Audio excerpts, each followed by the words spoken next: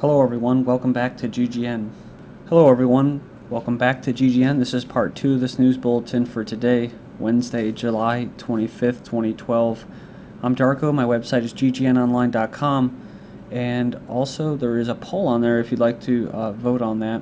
It has to do with the recent massacre and the possible passage of a UN treaty basically for firearms that is raising alarm among gun rights advocates. So you can go in there and vote on that if you'd like. Also, if you'd like to help GGN, you can donate there as well. It would definitely be appreciated. Okay, so we finished up in part 1 with this article right here from Land Destroyer from the 23rd of this month, and it was talking about how the news isn't reporting certain stories, or if they are, they're completely slanted towards the West, and they are backed by the Zionists who want to attack Iran, but they cannot do that until Syria falls, i.e. they get a change of government there in Syria. So they're going to do anything necessary, and that means false flag attacks, funding terrorist operations, assassinations, and everything else, especially media manipulation. So some of these stories that we talked about were Operation Damascus Volcano, that followed weeks of warnings of impending NATO psychological operations. The second was Dissent in the UN Security Council was not confined to only Russia and China, talking about Pakistan and South Africa. And what we finished with was what? The Arab League ultimatum that was rejected, of course, by Syria, but also Iraq. So Al-Qaeda promptly punished Iraq with a slew of killings. And yeah, this was the first one, 91 killed in Iraq's deadliest day this year, followed by another one. Slaughter in Iraq as 145 are killed and 379 more are wounded. A second day of intensified attacks that left those people dead. They said the attacks, mostly bombings, seemed to focus on security personnel in Sunni-dominated areas. Then this was followed by what? The third day. Attacks continue across Iraq, 17 killed, 60 wounded. At least 17 Iraqis were killed, 60 more wounded in a third day of elevated violence. The holy month of Ramadan, which began last week, was preceded by a short period of relative quiet. And you always hear in the news about suicide bombers and screaming Ali Akbar, but many of these are remote devices. They're remotely activated bombs, such as buses and other types of things, a sticky bomb, but they're killing children. And this is quite possibly, being backed by the West for Iraq not supporting this Arab League ultimatum. So, you talk about crimes against humanity, but they will never be in an international court. Not Clinton, not any of these leaders of these countries that are promoting this. So, then we go to the Council on Foreign Relations, who is basically who these people, these representatives, go to for advice. That's right. So the author of this article is Richard Haas. He's the president of the Council on Foreign Relations. He titled this article "Syria Beyond the United Nations Veto." So there doesn't really matter, right? They're going to move on beyond that, past that. Remember what I was saying about even though Syrian leader Assad has not fallen yet or been taken down, they're going to go ahead and move forward, the Pentagon that is. The Russian and Chinese veto of the UN Security Council draft resolution that would have declared the situation in Syria a threat to international peace and security extended the United Nations diplomatic mission headed by Kofi Annan, of course, and set the stage for new sanctions and possibly UN-authorized military action. Was hardly surprising. More important, it is not all that significant.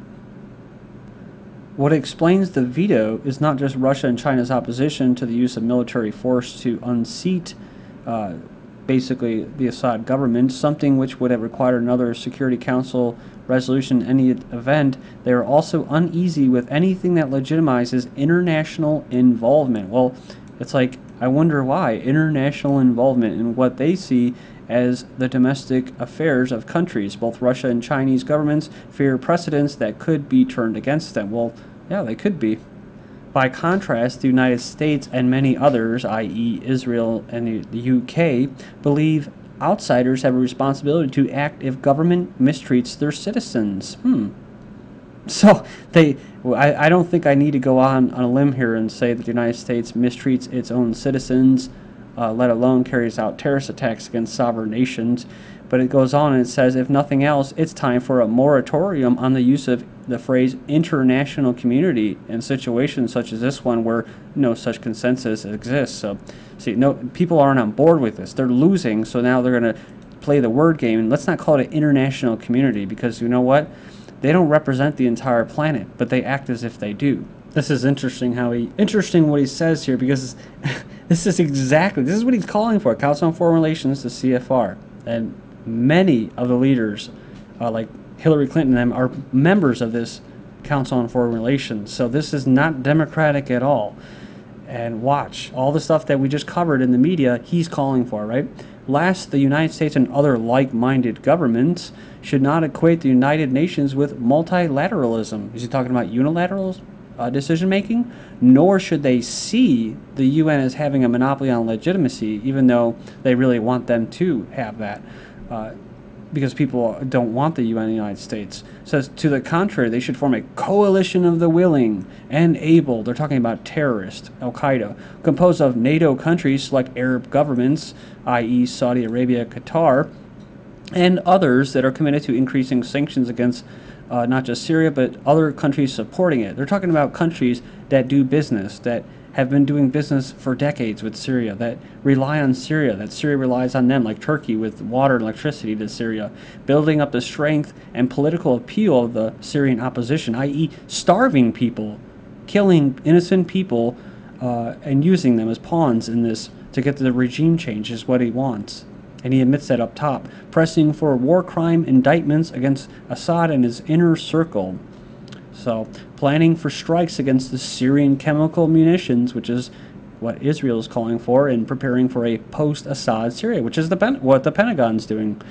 And then he finishes by saying that as hard as it is proving to bring about the regime's downfall, it will likely to prove far harder to manage a transition to something stable. They're talking about when they create a sectarian civil war, which is what they're doing, in order to get that regime change, and democratic, to keep it democratic, right? They're talking about turning it into a non-sovereign international corporatist state for these international corporations.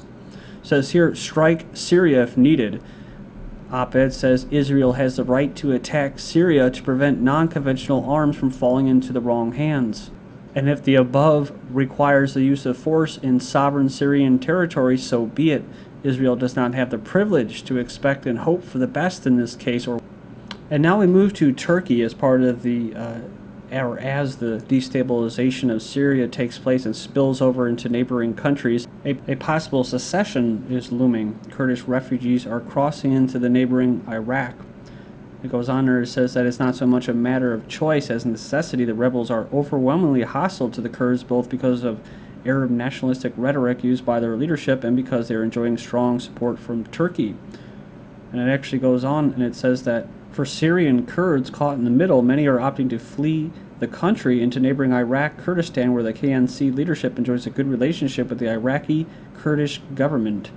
So eventually, it says here, all this is establishing de facto Kurdish-run territories, but may eventually set the stage for a full-scale secession and the creation of a Kurdish state. Then we have Iraq to set up camps for Syrian refugees. Iraq will set up camps at two of its 3 border crossings with Syria to provide support for Syrian refugees fleeing the conflict in their homeland, a government spokesman said on Tuesday.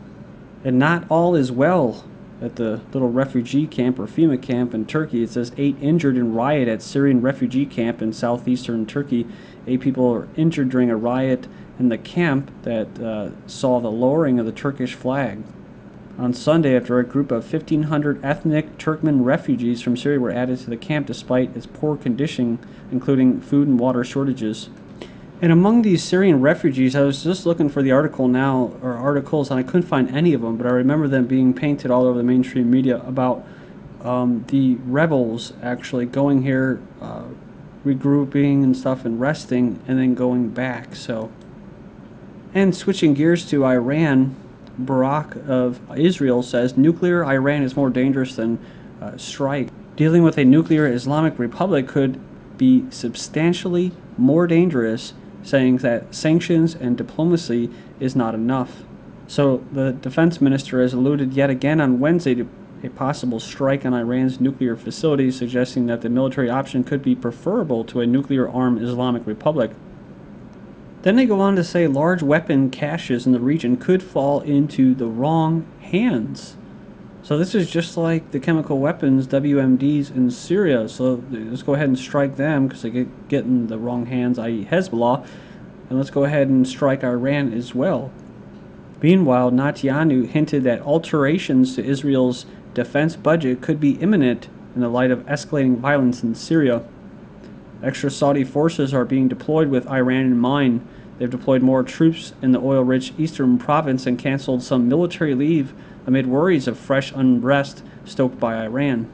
Saudi and U.S. sources say this limited mobilization reflects worries about possible military conflict with Iran, the war of secession in Syria, and Sunni Shiite tensions in neighboring Bahrain. And some of you have probably already heard this, but Iran pledges to deploy warships in the Atlantic, and the Russians as well, Russian warships to exercise in the Atlantic. This is from July 11th. In Mediterranean, the Russian Defense Ministry announced forthcoming fleet combat training missions in Atlantic, Mediterranean, and Black Sea. Lebanon's ready to remove obstacles for relations with Iran. Lebanese president has lauded Iran's efforts to strengthen bilateral cooperation, saying Beirut is ready to remove obstacles in the way of the expansion of relations with Tehran. In his message, Ahmadinejad said the victory, which led to humiliating defeat of the Israeli regime and its regional stooges, will, quote, be undoubtedly an unforgettable memory, end quote, of the Lebanese people's resistance. Israel unleashed the all-out offensive on Lebanon 6 years ago, under the pretext of releasing Israeli soldiers allegedly captured by the Lebanese resistant movement Hezbollah in the southern border region of the country. The invasion claimed the lives of nearly 1,200 Lebanese people, most of them civilians. Israel's implosion is imminent, says an Iranian lawmaker. He says the rampant domestic injustices in Israel have rendered the recent self-immolations inevitable, and the regime's implosion is imminent. He says given the injustices that exist, even with regard to the settlers inside the occupied territories, emergence of such conducts of self-immolation was predictable, and I believe we will soon witness the disintegration of the Zionist regime of Israel from within. So what does Israel do? Israel orders demolition of 8 Palestinian villages for Israeli Defense Forces training sites. They've ordered 8 of these villages in the West Bank to be razed, claiming the land is needed for military training. Hundreds of Palestinians are also to be displaced despite evidence that the village has existed since 1830. I've noticed in news recently they've been having electrical problems with energy, not enough. Also about raising taxes, and then we just talked about them altering their defense budget. So this is the story. 2 southern residents attempt self-immolation. So 2 more Israelis attempted to basically burn themselves to death late Sunday night, and on Monday the 6th and 7th attempts in just over a week. So these self-immolations are usually, the purpose is to gain attention, usually global attention, to some kind of crisis, internal crisis. So what happened? The man was brought to an area hospital for psychological evaluation. One of them included a 50-year-old disabled IDF veteran. Arab nations debate whether to compete against Israel 8 years after the Iranian world judo champion forwent the medal to avoid meeting Israel on the map. It says here Egypt and Algeria are preparing for possibility that the lottery could place their athletes against Israeli competitors. So they're wondering if they should stand on the podium and salute the Israeli flag. Israel says they're underwhelmed, not overwhelmed, underwhelmed by surprise Munich memorial. Families say the unannounced minute of silence in London was a PR stunt aimed at deflecting criticism against the IOC. Remember, Obama was basically talking about a minute of silence. This is what they're talking about. It was actually rejected. Israeli officials had said that they wanted the event marked not at some side ceremony, but rather the opening ceremony attended by tens of thousands of people. And following the German court ruling, 2 Swiss hospitals announced they will refrain from performing circumcisions, along with Austria as well. Then Perez, the Israeli president, signs credentials for the first African-born Israeli Ethiopian envoy. You probably remember this news. CIA is taking over as Ethiopian regime crumbles. This is the same country that's launching these drone operations over Somalia that the UN says poses a danger to air traffic. And remember an Arab Spring scenario in Central Asia, 42 were killed in Tajikistan. And US will leave Afghans better than the Soviet Union.